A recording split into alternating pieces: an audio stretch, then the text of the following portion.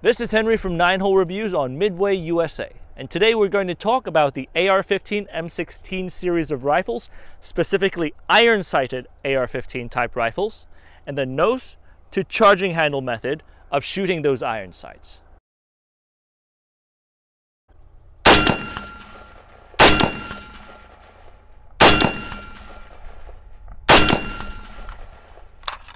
All right, so today we are going to talk about the iron sight shooting techniques of the M16A2 or AR-15 series of rifles.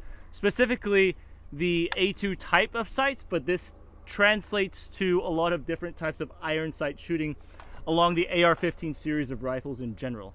Now, this is a technique that I learned in the military that I have brought over to a lot of my civilian style shooting. It's a technique that has been proven very helpful for me, and hopefully it will serve you in any capacity if you consider to use it. Now, as I shoot the M16 series of rifles in many of our videos in the 9-Hole Reviews publications, you'll see that my eye is very close to the rear sight.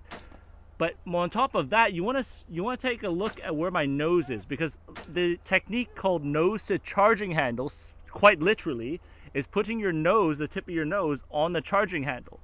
What that does, it puts your eyes in the same location every single time as you hop back onto the M16 series of rifles, or M4 AR-15 type rifles. And specifically with iron sights, it's very important to have a consistent reference point of where your eye is in correlation to the front and rear sights.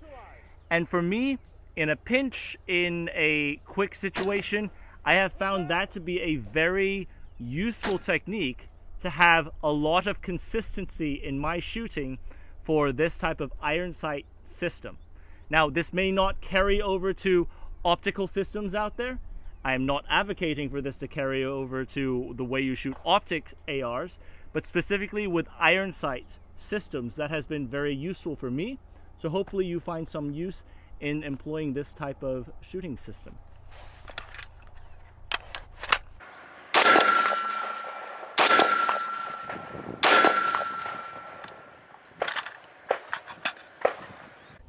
Thanks for watching this segment. I'm Henry from 9-Hole Reviews, and you are watching Midway USA.